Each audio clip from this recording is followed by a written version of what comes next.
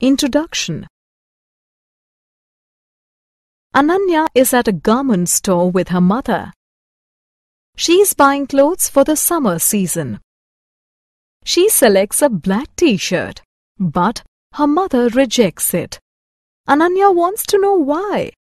Ananya's mother tells her that dark clothes are not right for summers. Ananya wants to know more about different types of clothes. Her mother tells her all about clothes when they reach home. In this lesson, you will learn about seasons. Objectives. At the end of this lesson, you will be able to describe different types of seasons in India. Identify the clothes worn in different seasons. Seasons. There are three main seasons in India. They are summer, monsoon, winter. Summer season.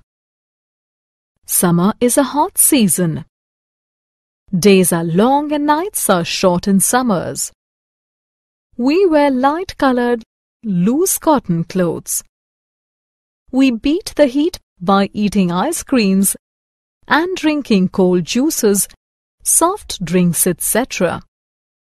We use coolers and air conditioners to keep our houses cool. Monsoon. The summer season is followed by the monsoon. It is also known as the rainy season. In this season, there is greenery all around. People use raincoats, rain boots, and umbrellas to protect themselves from rains. Winter season. Monsoon is followed by the winter season. It is a cold season. Days are short and nights are long. We wear dark-colored woolen clothes to protect ourselves from the cold. We drink steaming hot cups of tea, coffee and soups to keep ourselves warm. We warm up our houses by using heaters and blowers. Self-assessment. Identify the seasons by dragging the correct labels to them. Summary. Let us summarize what we have learnt. The three main seasons in India are summer, monsoon, winter.